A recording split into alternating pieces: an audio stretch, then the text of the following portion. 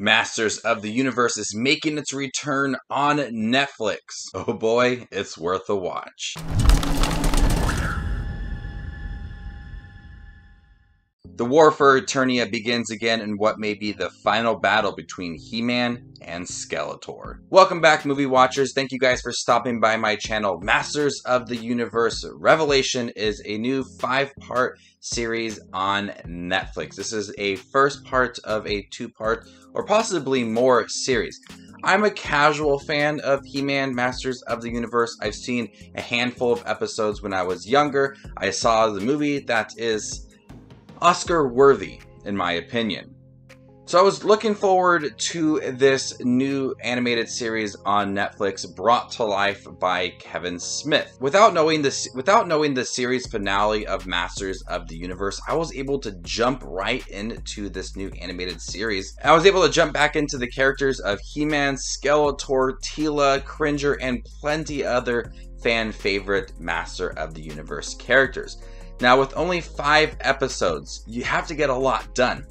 And this really feels like it's setting up something even bigger down the road. This focuses a lot on Teela. Teela has a lot to do in here. She's at a point in the series where she doesn't fully believe in magic anymore. She wants to, focus a lot of her time on technology. And one of the bigger storylines in here, I guess one of the themes, is that magic is dying. And without magic in Eternia, Eternia would cease to exist.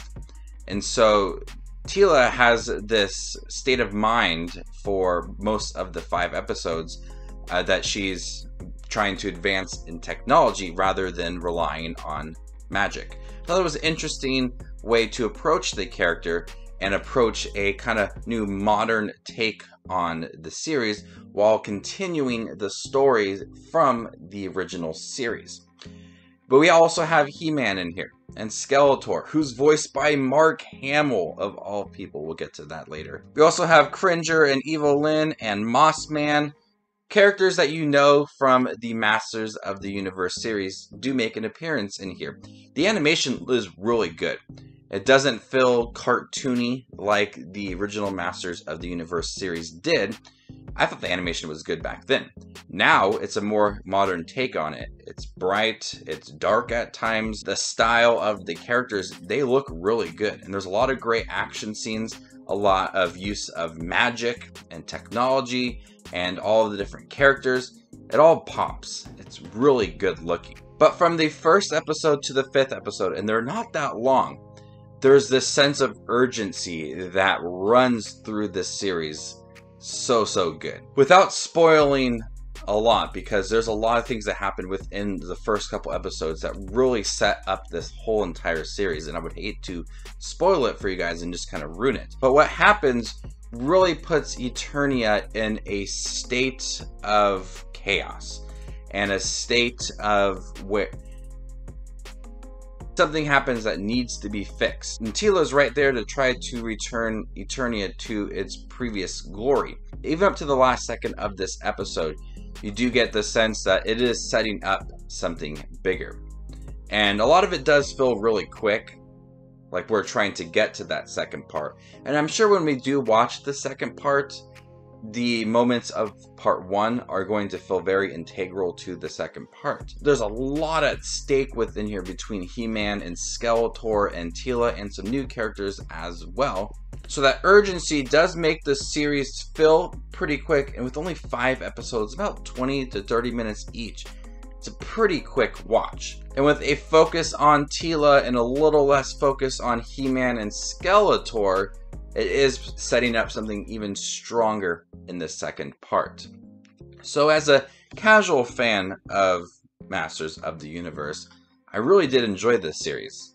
I think the urgency and the chaos for Eternia made this a really quick watch. There's also a lot of humor in here from some of the more minor characters. The humor from the Masters of the Universe series is brought nicely into this new updated version. The action is really great, and Mark Hamill as Skeletor is perfect. It provides a really gruff kind of voice acting for Skeletor, and a really intimidating one as well. And there's going to be a lot of Skeletor and He-Man in the second part, so I'm really looking forward to that. Before I give you my final score on Masters of the Universe Revelation, make sure to hit that subscribe button down below for more up and coming content. If you guys love to watch ranking videos of movies, characters, shows, whatever it is, reactions to movies and trailers, reviews for Netflix and Amazon Prime and Hulu, all that stuff, you guys are in the right spot. So make sure to hit that subscribe button